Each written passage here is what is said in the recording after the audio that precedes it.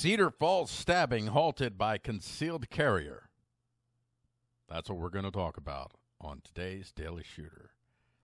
My name is Paul Gordon for News Shooting Self-Defense's Daily Shooter. Today's date is Sunday, December 11th, 2016. Let's get on with the show.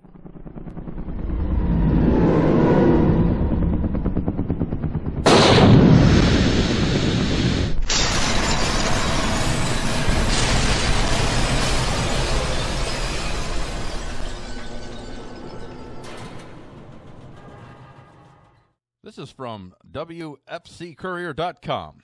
Cedar Falls.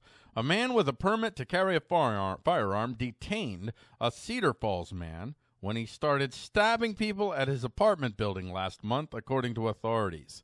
According to police, Scott Jacobsen had stabbed fellow tenant Jeffrey Miller 24 times and apartment manager Denice Bennett 8 times at University Avenue Studio Apartments before Daniel Williams drew his firearm. He poked the gun and ordered him to the ground, said Chief Jeff Olson with the Cedar Falls Police Department. He said Jacobsen complied and remained there until police arrived. Before police got there, he holstered his gun, Olson said. Olson said he don't know if Jacobs would have continued his attack without Williams's intervention.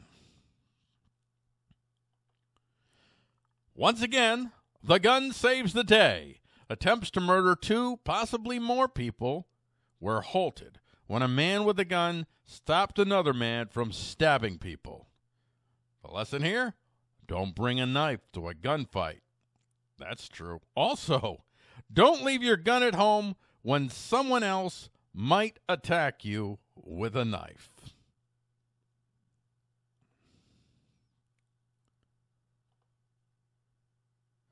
Thank you for joining us on today's Daily Shooter with Paul Gordon. This has been Cedar Falls Stabbing Halted by Concealed Carrier.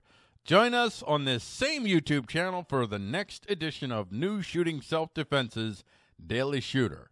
Be sure to subscribe to our YouTube channel, and remember, it's not enough to subscribe now. Hit that bell, hit that bell, hit that bell, hit that bell. Also, you can like us on Facebook at New Shooting Self-Defense.